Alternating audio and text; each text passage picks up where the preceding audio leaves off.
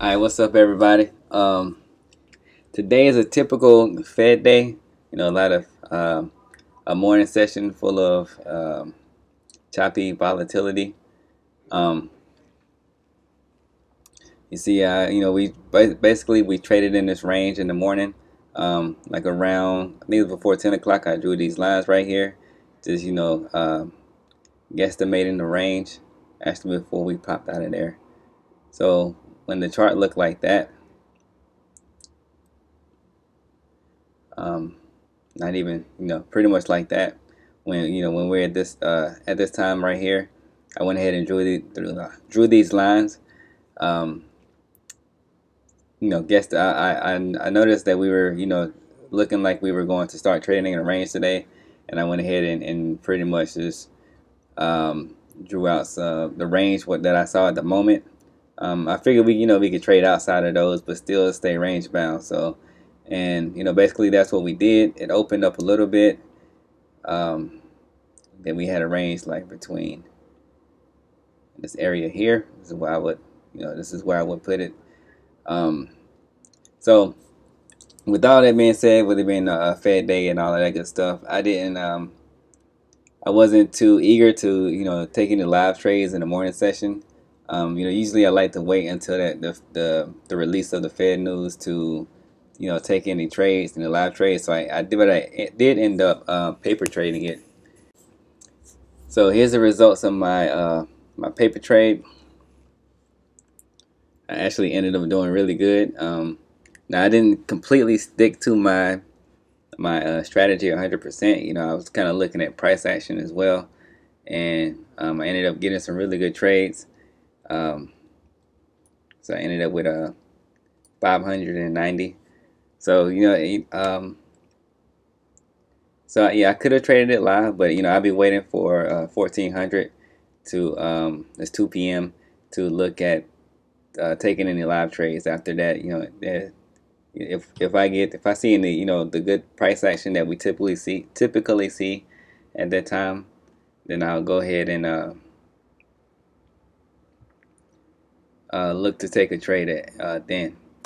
So right now, and actually I took a trade since we're here. I took a trade at one trade in TS Trader. I took one on NQ. It just ended up being a scalp.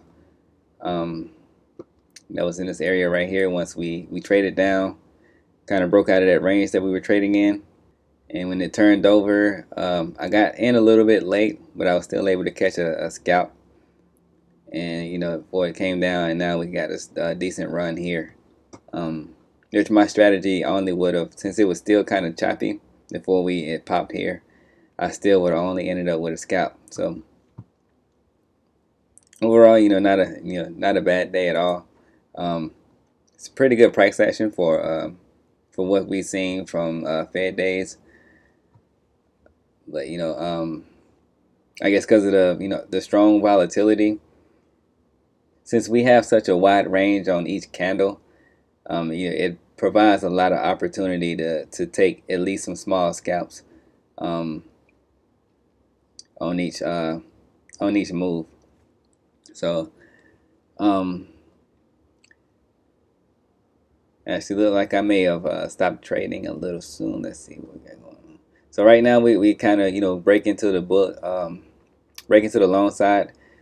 But I wouldn't be surprised if if this turns around and we kind of come back and we kind of trade back down into this range and chop around for a minute, or maybe hang out and trade sideways up in this area for a while up until the 1400 on the daily. I can go ahead and remove these drawings here, get rid of all of that. Find my toolbar. Alright. So looking at the daily, I am expecting, some kind of pullback to come.